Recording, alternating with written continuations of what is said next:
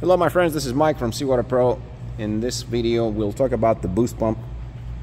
You probably read already somewhere in the manual how critical it is that the boost pump is very close to the strainer.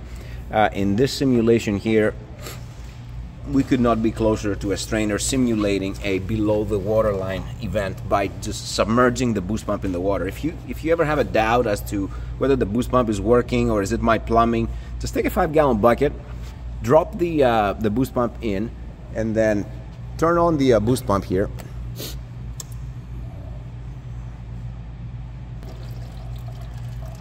So when I turn on the boost pump, you'll notice here's what the pressure does.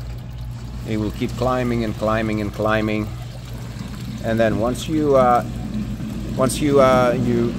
flow, this is the overboard. It's flowing. Then we turn on the high pressure pump and we start adjusting the pressure. You will notice a pressure drop here. Now, depending on your plumbing, how long the hoses are, you may have to adjust it. If you reach behind your panel, you'll find a potentiometer. So this is the potentiometer. I can adjust the pressure down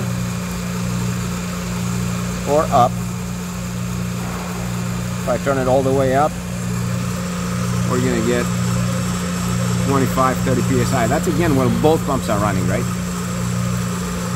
We don't care what this number is when only the boost pump is running. We care what this number is when both pumps are running. So I'm gonna just adjust the potentiometer and dial down to 15 psi, and then you should never have to adjust it again. And that is the normal operating pressure. Would be I don't have any salt water to simulate, but typically this pressure should be at 800, and this should be right around 15 psi.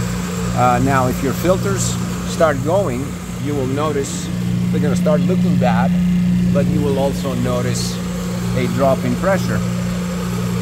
So once you set it with brand new filters at 15 psi, if you have a noticeable drop in pressure, then you know it's the filter. There is no point in adjusting the pressure. Once we adjusted it, it should always be the same. That concludes this little video. I hope this was helpful. Thank you for watching.